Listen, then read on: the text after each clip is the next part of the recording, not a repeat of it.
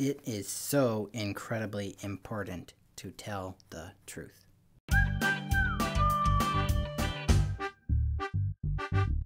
Hey guys, it's me again, Douglas, and as you can see, I'm wearing some armor.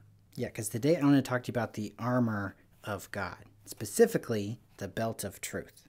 Back in the day, soldiers used to wear armor made of iron or steel, and it would protect them in battle.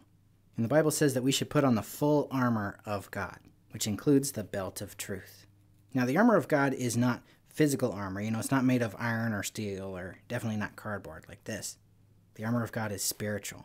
These are dark days, and if we put on the full armor of God, we'll be able to take our stand against the devil's schemes. And you can wear truth like a belt in a suit of armor.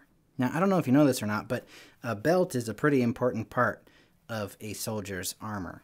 Yeah, and sometimes it wouldn't even just go around their waist. It'd go up on their shoulders and all over the place. It'd be this whole big harness. And almost all of the armor would connect to that harness, that belt. So if you had chest armor, or you had armor on your arms or on your legs, it would all connect to that harness. It would all connect to the belt.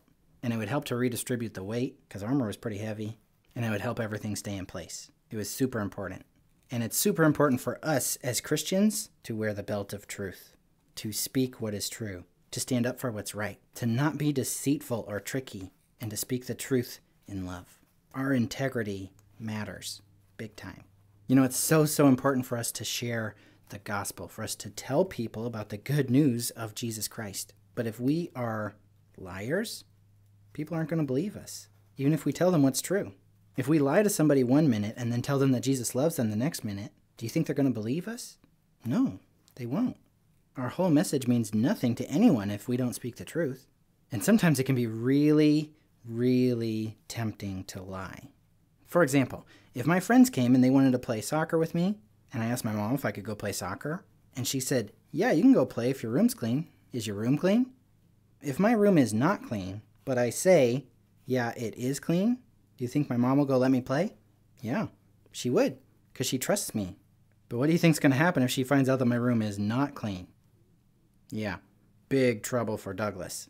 And then next time, if my friends want to play soccer, my mom asks if my room is clean, and I say it is, do you think she's going to believe me? No. Even if it is clean, she's not going to believe me. She's going to have to go check, because I've broken that trust. So seriously, guys, it is so important for us to speak the truth, to say what is true, and to do it in love, right? Like if you think somebody is ugly, there's no good reason to go up to that person and tell them they're ugly, even if you think it's true. That's not speaking the truth in love.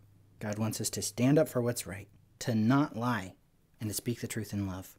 So my challenge to you guys today is that you would put on the full armor of God, including the belt of truth, so that you'll be able to take your stand against the spiritual forces of evil.